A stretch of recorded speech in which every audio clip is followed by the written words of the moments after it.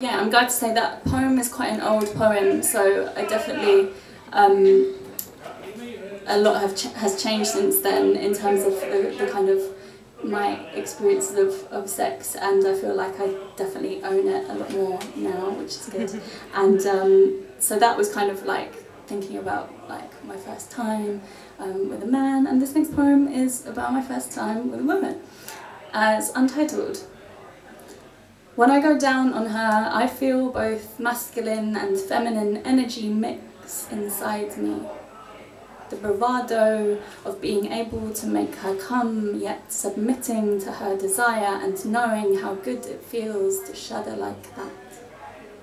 For so long, I have waited to touch each curve of flesh, rub my fingertips against her nipples, her clit, spread her legs apart like a new genre of poetry I am curling my tongue around.